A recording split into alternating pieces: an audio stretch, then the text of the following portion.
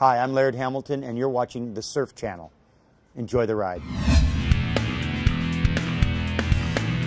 Welcome back to the Surf Report, presented by the Surf Channel. We're out here at the YouTube space for episode 2, and we're going for it. So let's charge into our first wave on the lineup. Developers at the Kelly Slater Wave Company have submitted a proposal to build 2 more wave pools in the city of Lemoore, a town far, far away. His empire will take a few years to become fully operational, but if approved, their expansion plan will include an operations building, a training center, a support facility, a Star Destroyer, a TIE Fighter fleet, fully functional Death Star, and the list goes on. His empire seeks total World Surf League domination.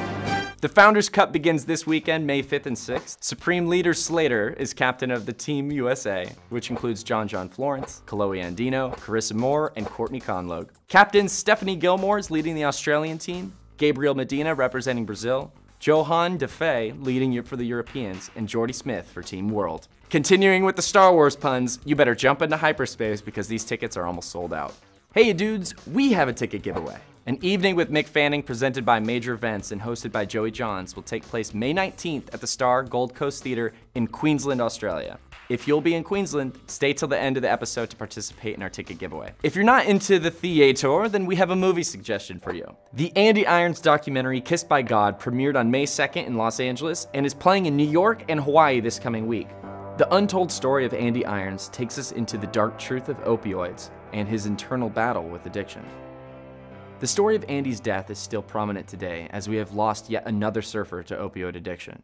Chaz Chittister, a North Shore hopeful, died of a drug-related incident on April 12th. Although he was a known opioid user, his death surprised many of his friends and family. Chaz had a competitive reputation when he first moved to Oahu and found many friendships in the North Shore. He was only 28 years old when he died. The Surf Channel would like to dedicate this episode to raising awareness for drug and alcohol addiction. With that in mind, we invited a very important guest. You know him, and he's a longtime friend of the Surf Channel. He's known as the novelty surfer, but he's also a champion for addiction recovery. Please welcome the YouTube sensation, Ben Gravy. You! What's up, Spadone?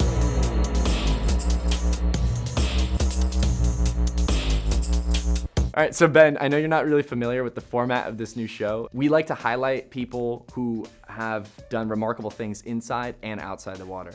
So we're gonna give you the Sender Special Award for the month of April. You've had a lot of waves this month, but one definitely stood out to us. Can you take the time and break down the session leading up to this wave? And where were you? How fast were you going? So yeah, pretty much it was that morning we woke up. We expected there to be waves. It was a classic day in New Jersey. The water was still brown, like dense brown, and couple sets a little overhead, but absolutely perfect. About 4 to 5 foot, absolutely perfect. Shank Little got the drone up in the air and the whole deal.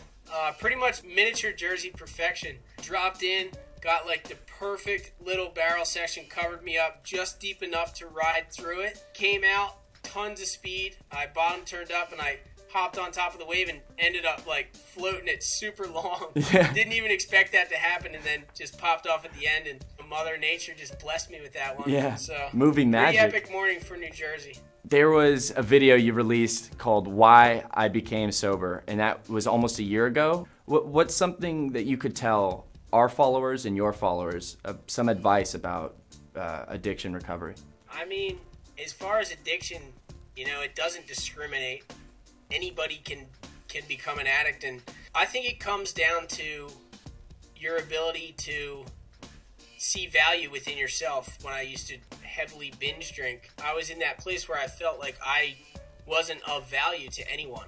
The things that I started seeing in my life was the fact that I am worthy of being happy, and I think that's something that a lot of addicts struggle with. I see a lot of people that come out of that world, and if they go into sobriety and start seeking out and finding things that they love and things that they're passionate about, it seems like they have an easier time moving forward and staying sober. I'm not someone who preaches about this kind of stuff, but I've been sober myself for 2 years, and I can just say that it's changed my life for the better. I would be nothing without my sobriety. If you are in that situation, just know that it can get better.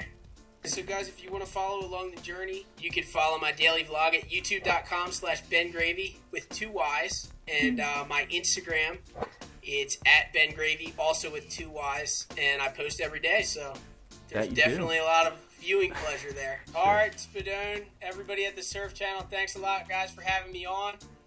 Well, as always, it was the dream to be featured, so... And we'll see you next time, because Jersey's been pumping. Whoa. But I'm driving the van out, so I'll see you guys soon. All right, man. The dream. Can't wait for it. Let's look at what happened to the championship tour in the land of Oz. The drug-aware Margaret River Pro found its way into the history books. This year, the event took place at North Point for both men and women, a first time for the Women's Championship Tour. North Point can be the heaviest wave in West Oz, so big ups for all the female chargers out there. The contest normally takes place at Main Break or the Box, which can also pack a punch. But Mother Nature landed the finishing blow here at the Margaret River Pro, leading to the early end of the contest. Wait, I'm being told we have footage from the Margaret River Pro. Ooh, wow, what a completely normal day for Australia. With 2 nearby shark attacks and whale blubber drifting closer, unsafe feelings swept over the competitors, forcing the WSL to close the event. A WSL statement read, "We are committed to being as prepared as possible for what nature throws at us." Although we are sometimes afraid of sharks, we have to remember that they're gentle creatures and embrace them. That's why this cancellation puts the real winner of the drug-aware Margaret River Pro, Reggae Shark. Reggae Shark, you don't want to arm ya. Reggae Shark, you just want your ganja. Reggae Shark. Reggae sharks can smell bud in the water up to a mile away. He's very drug-aware. On April 30th, the WSL announced the Big Wave Award winners.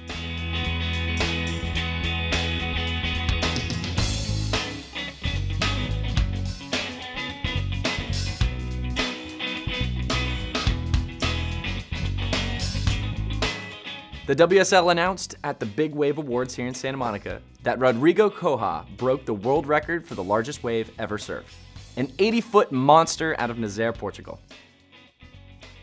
Now our top story from Shredline News.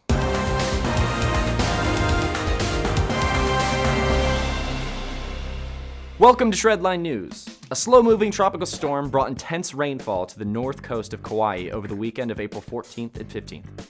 Flash flooding in the small town of Wainiha and Hanalei destroyed homes, damaged the town's bridge, and knocked out the pier. In total, 465 people were rescued, but the legendary waterman Laird Hamilton is credited for saving at least 15 kids from a nearby sleepaway camp. Laird captained his small vessel over floodwater to reach the stranded girls. His heroic efforts were documented and thanked by professional surfer Layla Hurst, who was hosting the sleepaway camp. Residents and scientists alike say that this storm was unprecedented. According to NASA Weather Service, the 30 inches of rain within a 24-hour period was close to a record for the small town on Kauai's northern coast. The town will never forget an event such as this, but efforts to aid and rebuild have largely been successful. Let's take a look at the forecast for the month of May.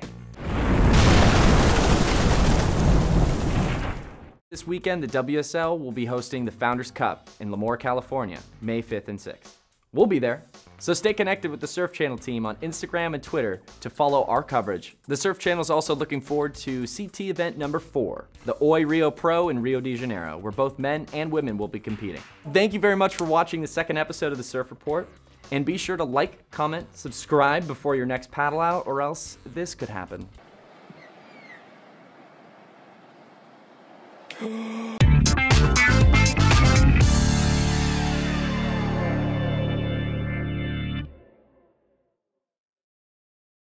Crocs! We got lots of Crocs. The estuarine Crocs like scare me way more than any shark would. It's like a scaly dinosaur that can hold its breath forever. I mean, yeah, we can put it that way. Yeah.